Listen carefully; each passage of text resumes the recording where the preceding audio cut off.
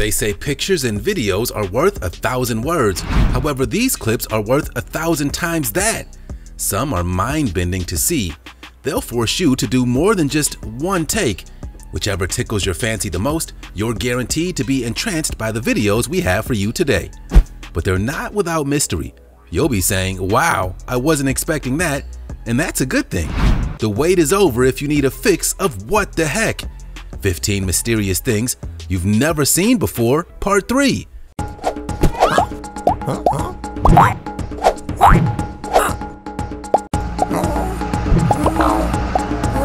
Last man in the world. A person claiming to be a time traveler stuck in the year 2027 is determined to prove skeptics wrong with his posts. He shares eerie footage of a deserted city in a bid to show he's the last person on Earth. And the TikToker has racked up millions of followers by sharing his solo adventures as a so-called time traveler by filming abandoned places, buildings, and cars. He's even previously warned that human extinction is just a few years away. Yikes. Although many people are fascinated by the idea of changing the past or seeing the future before it's due, no person has ever demonstrated the kind of back-and-forth time travel seen in science fiction or proposed a method of sending a person through significant periods of time that wouldn't destroy them on the way. And as physicist Stephen Hawking pointed out, the best evidence we have that time travel is not possible is that we have not been invaded by hordes of tourists from the future. That's probably why people have their doubts over the TikToker's outlandish claims, believing it be fake and that he's simply visiting places when they're quiet. Whether you believe it or not, either way, we'll have to wait a few years to see if he's right. Fasten your seatbelts, because it's time for today's sweet topic. When you open up the files in your brain under mysterious things you've never seen before, an image like this might be the most unsettling. This couple's distinctive features appear in this photograph completely erased. But why is a face with no features so disturbing? Maybe it's because facial recognition so deeply embedded into our subconscious that the inability to distinguish any features alerts us in some way. Maybe it's from fear sprung out of the inability to clearly identify and interpret something. Who knows? There's something skewed with what we see, something deviating from your mental model of what a face looks like. That makes us perceive it as something unknown. And what's unknown is also perceived as unpredictable and induces uneasiness and discomfort. So it's deeper than we think, perhaps. But on the other hand, is this just a glitch in the matrix? Maybe the person who took the picture of the faceless couple captured something very real, a mystery without a face. Any thoughts? Leave a comment with the hashtag #SweetTopic. South African mermaid. For centuries, sailors of the high seas have reported mermaid sightings, but without scientific proof, these fishy tales have all been categorized as hearsay, folklore, and foolish misinterpretation. While marine biologists and oceanographers have yet to confirm the existence of merpeople, one bizarre viral clip currently has the internet captivated and hopeful. According to the video, the mythical creature had washed up on a beach in South Africa. In the surreal footage, viewers can see a half-human, half-fish-like creature lying on the sandy beach while onlookers gather to examine the sea oddity. The apparent mermaid appears to still be alive, with its arms and fins still moving. But nobody on the beach attempts to move the fantastic creature back into the water. Is this the greatest hoax ever? Not so, said the local police. They received no reports of a mermaid that was washed by the beach, nor reports of a child bitten by a fish, authorities said. People doubted the mermaid story in the comment thread of the YouTube video as well. If that was real, it would be one of the greatest finds in history. You would think that one or more in the crowd would recognize the significance of that and call in the authorities to investigate. The gumboot chitin, also known as the giant western fiery chitin or giant Pacific chitin, is the largest of all, 14 inches and capable of reaching a weight of more than 4.5 pounds. But its nickname is meatloaf with teeth. If you search around the shoreline of the North Pacific, you might get lucky and spot the wandering meatloaf. It trudges along coast and scrapes algae off rocks with its small but incredibly gritty teeth. And analyzing this bizarre animal's hardy chompers, scientists found that its stylus The long, hollow structure that connects the teeth to the soft membrane below actually contains tiny particles of a rare iron-based mineral that until now had only been found in actual rocks. This is what gives these toothy meatlobes their bite. It makes the root of their teeth light but remarkably strong and is among the hardest materials ever found in nature. Studying how this integrates into chitin teeth could help advance 3D printing technology. The natural world is a great place for scientists to look for inspiration on how to solve problems of engineering and design. Having ultra-hard materials connected to soft underlying structures like in these kind of teeth is an interesting mechanical feat. Ice volcano. This ice volcano in upstate New York is located outside of a historical home turned inn. Situated in front of the inn is Glen Iris Fountain. An ice volcano is a conical mound of ice formed over a terrestrial lake via the eruption of water and creates formations that loosely mimic the shape and activity of volcanoes. In the winter, when temperatures fall below freezing is when the ice volcanoes begin to form. When the pond below the Glen Iris Fountain freezes, the spray from the fountain allows a small amount of ice to accumulate around the fountain.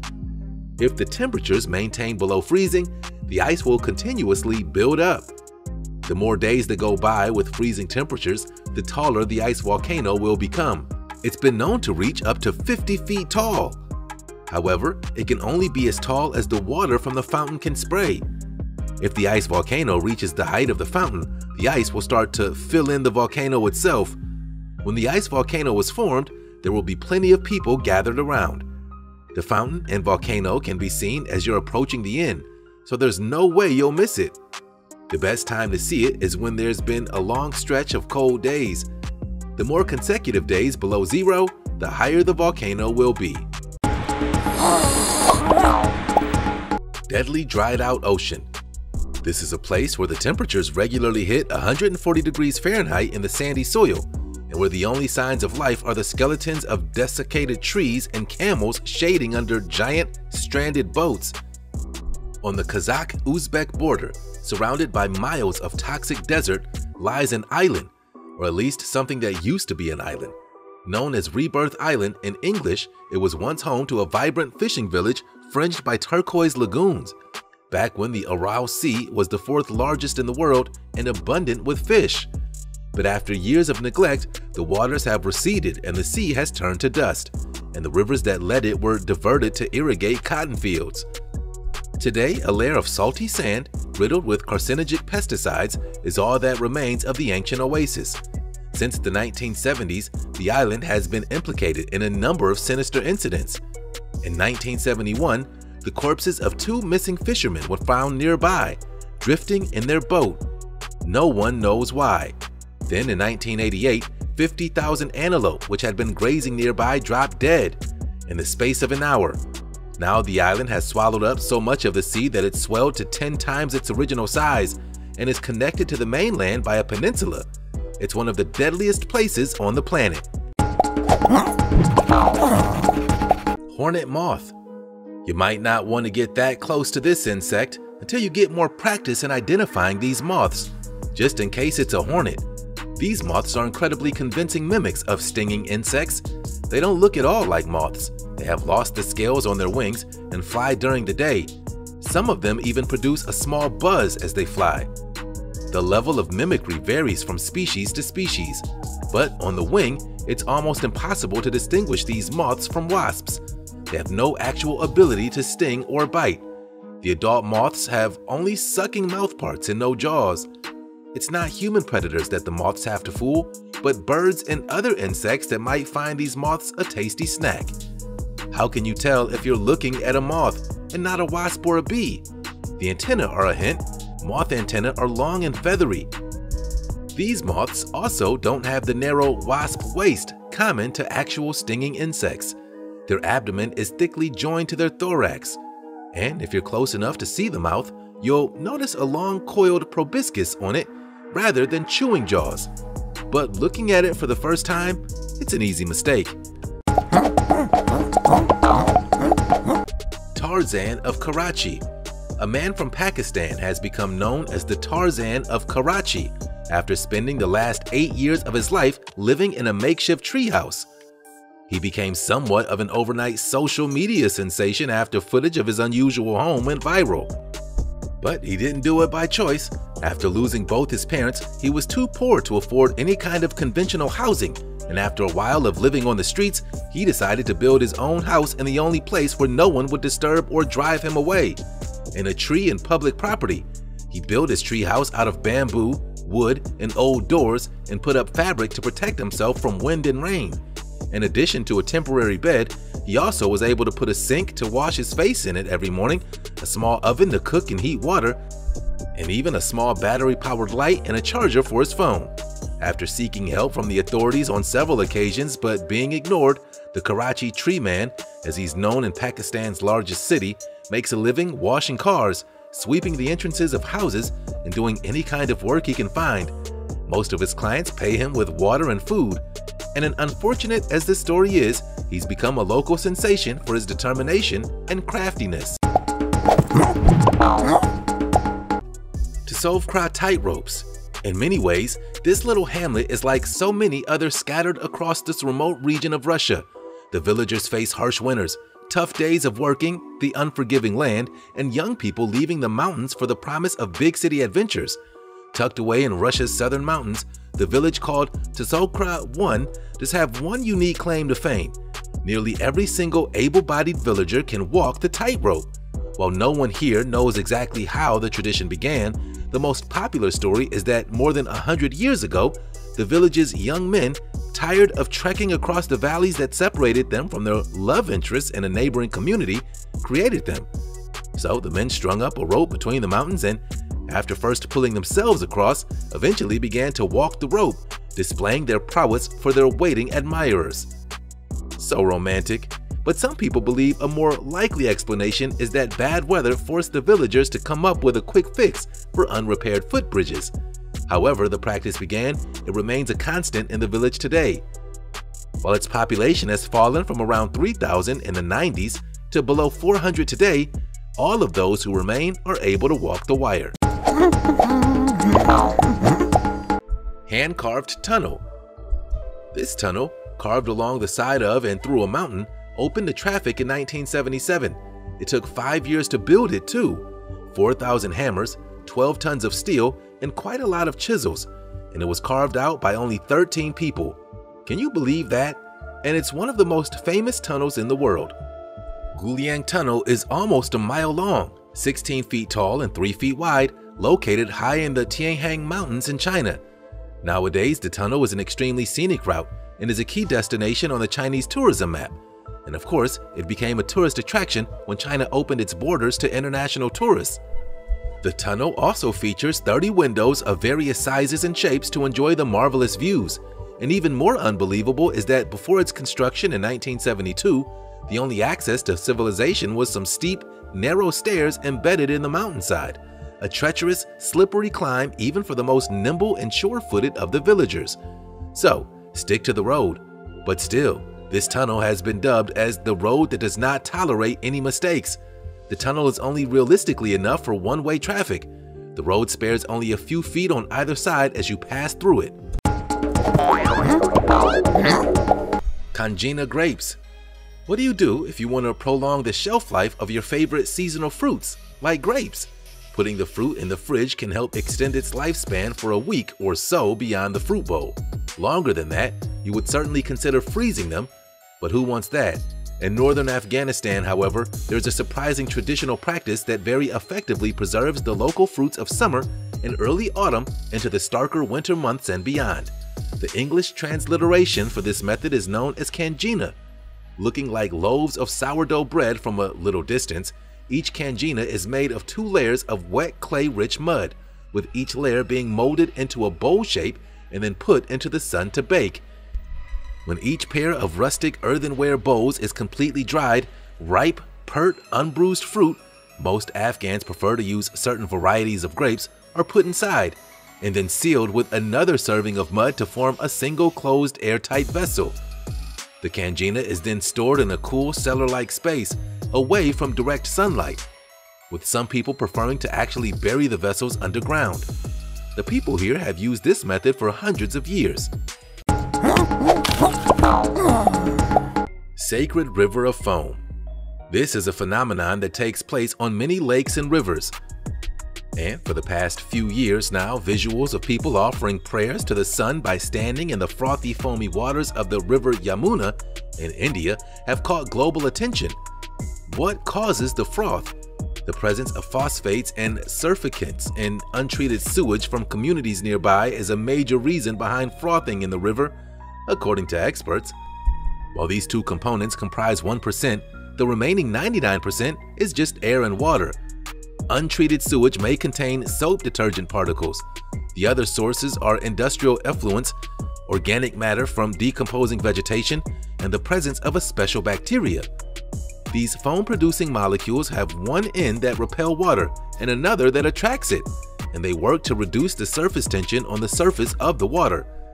These foam bubbles are lighter than water, so they float on the surface as a thin film that gradually accumulates. Short-term exposure can lead to skin irritation and allergies.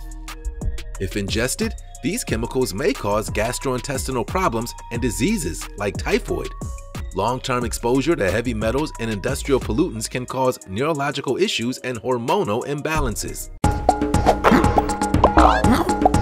Dinner bites back.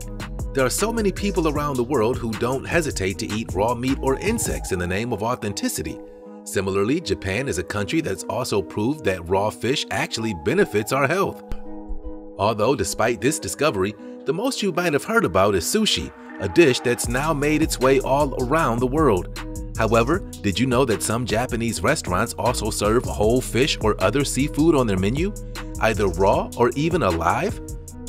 In a clip that's gone viral, a fish served on a platter opened its mouth. Yeah, you heard that right. Apparently, the incident happened at a restaurant in Japan. Netizens were absolutely shocked after watching the video. In the clip, a platter decorated with salad leaves and fish can be seen.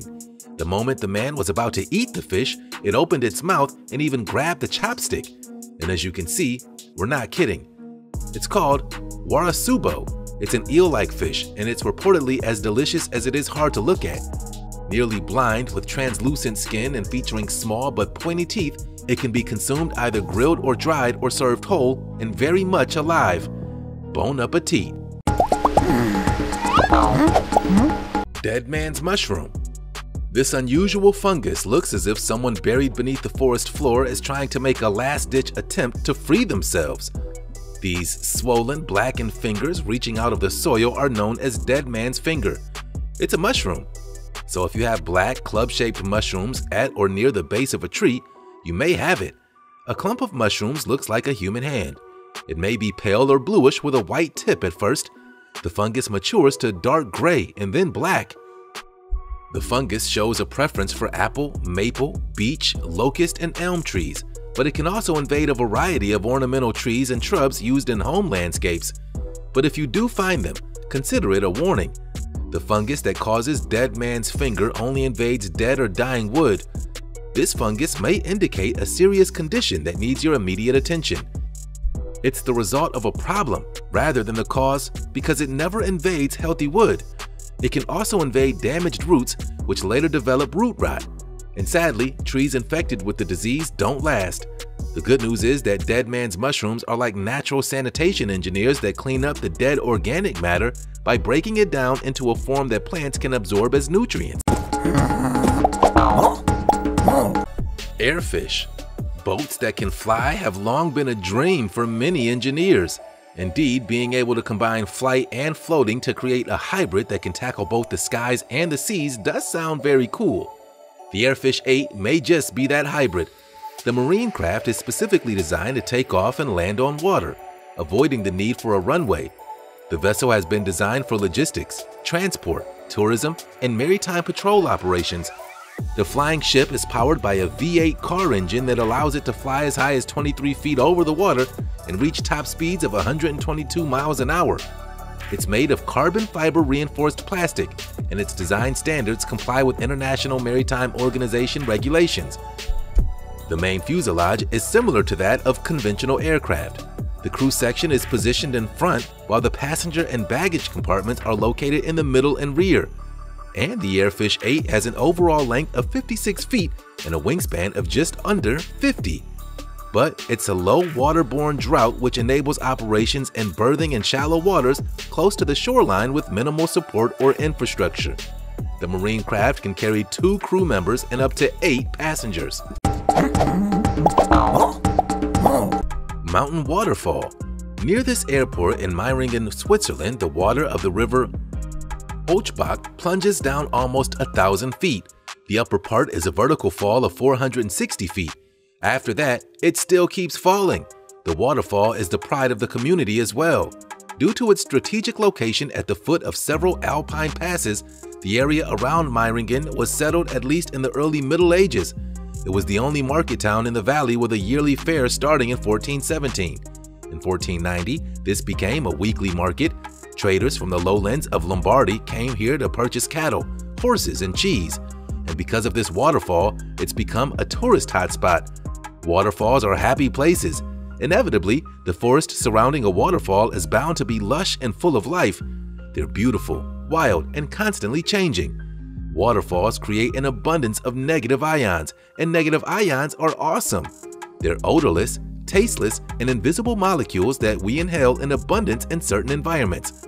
Once they reach our bloodstream, negative ions are believed to produce biochemical reactions that increase levels of mood chemical serotonin, helping to alleviate depression, relieve stress, and boost our daytime energy. You think you've seen it all, and then videos like these come along, and we're all the better for it. The more you know, right? So while you're here, like and subscribe, share with your friends, and enjoy some more great content.